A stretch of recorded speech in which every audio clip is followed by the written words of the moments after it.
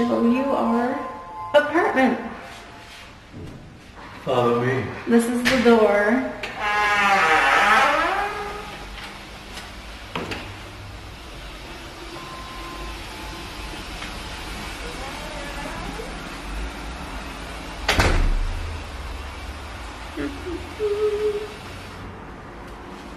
You want to give him the tour?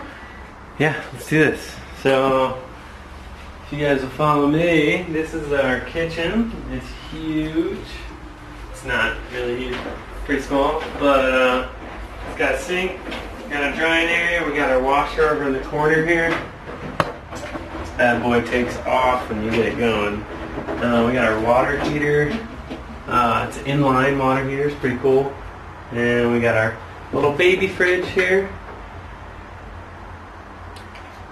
Yep. Doesn't have a whole lot of space, but we're making good use out of it. We have our handy dandy oven for baking goods. Everything. This is about this normal size oven here in China. And we got a sink. We got our drying area. This is all the area we have here for cutting. You can see it's taken up right now by some pumpkin bread. So not a whole lot of counter space. But we definitely make do. Our frying pan and our pot, and basically a whole bunch of drawers that make up the rest of our kitchen. And if we go out here to our living room, it's kind of this is the whole shebang right here.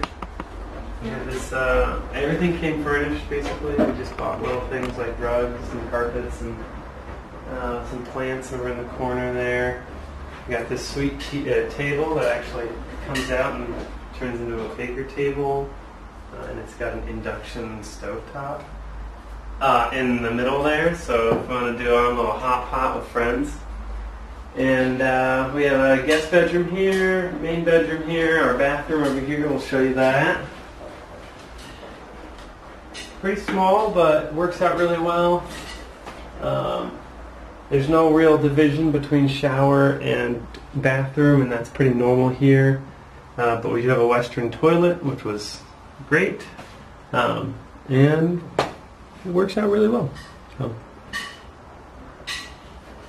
Oh. And so here's our sitting area. Has this awesome view of the city, which on most days the view is super gray and super boring, but at night, that whole mall lights up really bright, sometimes too bright. But as you can see right now, blue skies, super pretty outside. Yeah. And our landlord left us this cute little teddy bear. It's kind of the mascot of our house. Yeah. So we have a TV stand with no TV, but it's kind of our catch-all for everything else. The couch pulls out into a bed, which is super handy. Thank you, IKEA. Swedes are super smart. And yeah, I'll take you into the bedrooms here. Let's do a quick shot of the guest room. Right now it's kind of our, everything else that doesn't have a place goes in the guest bedroom. But if any of you want to come stay, that'll be cleaned up. And then here's our master bedroom.